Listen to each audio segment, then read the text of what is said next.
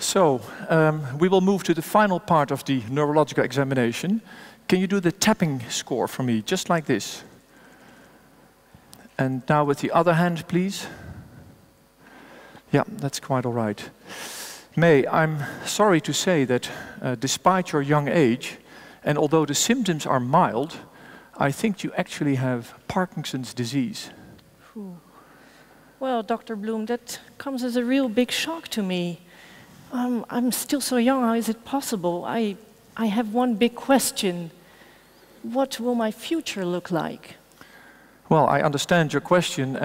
I brought a crystal ball. Let's have a look in the future. Come with me. Oh my gosh. Oh, well.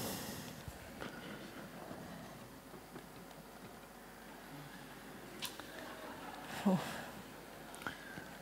I actually have some very good news for you. Okay. You will win the lottery a year from now. Okay, well, I'm very grateful for this good news, Dr. Bloem, but I really appreciate your very creative and inventive approach to my question about my future, but I really am not so interested in, fortune cookies and crystal ball gazing. I want some reliable information about Parkinson's disease. You just told me I have Parkinson's, so could you maybe tell me a little bit more about that? Oh, well, let's have another look. I need to rub it, I think. It's a lot hazier now, suddenly. This is a tough question. Well, it looks like, on average, Parkinson's is a very complex disease, and most people live very long with Parkinson's disease, yeah. Well, I'm very sorry, Dr. Bloem, but I'm still not content with that answer, because I'm still very young, and I have my whole future ahead of me, and I would like to know, what does it mean for me, in my situation? Can you tell me a little bit more specifically about that?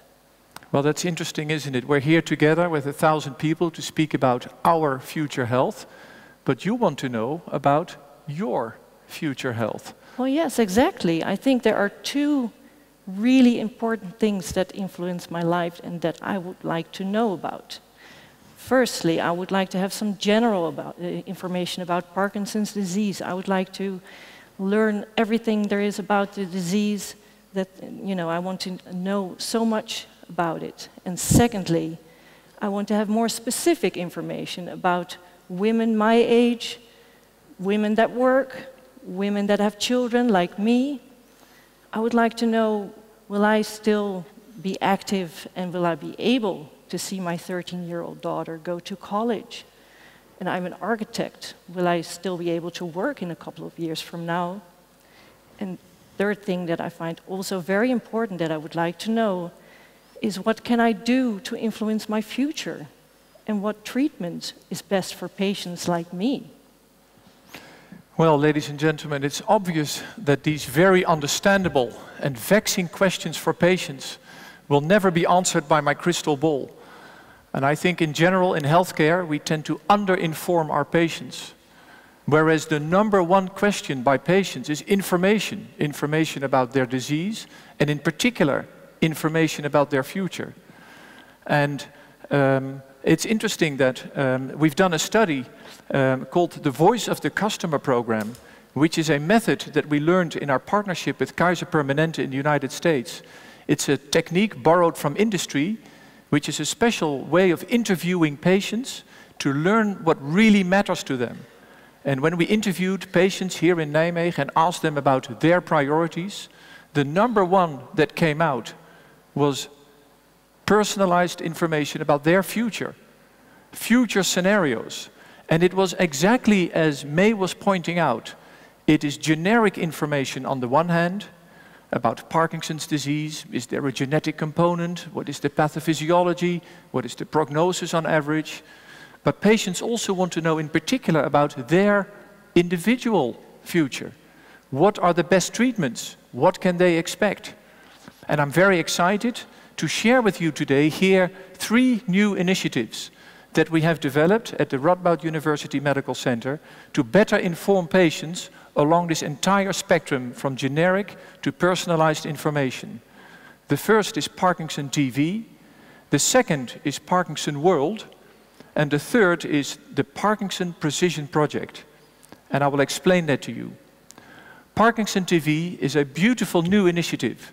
We have purchased a television studio in the Radboud University Medical Center where we broadcast live television once every month to patients. We have a panel of patients that decides about the topics. We don't decide, the patients decide. We always have a patient at the table. We have an expert at the table. It is interactive, so patients can ask us live questions. They can also review it, the missed episodes, in their own time from parkinsontv.nl, and I warmly recommend you to have a look. And it's a beautiful way of transporting knowledge from the hospital to the patients' homes, instead of asking patients to travel the long, complex journey all the way to the hospital. And we already reach thousands of patients with each episode, and it's just wonderful to do. The second initiative is Parkinson World.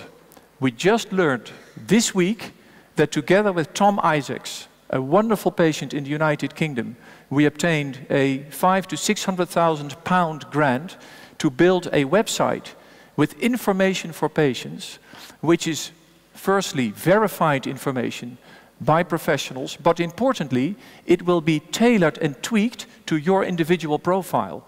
So if you have early Parkinson's disease, like May, you don't want to hear about nursing homes or wheeled rollators. But if you are, after 30 years of Parkinson's, bedridden, you don't want to hear about the importance of early diagnostics or daily exercise. So it will be information tweaked to your personal individual profile, which I think is an important next step. And the third big initiative is a new project sponsored by the Dutch ZonMW that we've just started, the Parkinson Precision Project, where we use a big data approach. General information from Dutch citizens combined with Parkinson-specific clinical information and deep detailed information from wearable sensors to build uniquely, finely grained individual profiles, basically for all 40,000 individuals with Parkinson's in the Netherlands. And we will use that knowledge to build it into a personalized decision support system, so that both patients and professionals can receive advice tailored to their unique individual profile and their specific needs. And while that is important to better sketch the future, I think such an approach is particularly exciting because it will help patients to receive the care they deserve best, and that will help them to build their future.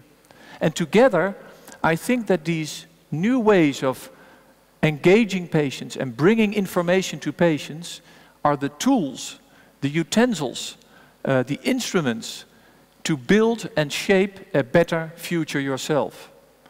So May, why don't we go back to the crystal ball, and why don't you have a look in the future yourself?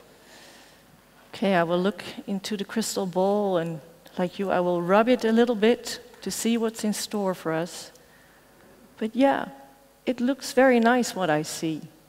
What I see is a future where patients and doctors get all the tools and instruments that they need to work together and to help patients like myself to gain control over their lives and to self-manage their Parkinson's disease and to help find the best possible solutions for the questions that we have and the problems that we face. It looks very good. Wow, that's exciting. Yeah. Why don't we build that future together? Thank you very much. Okay.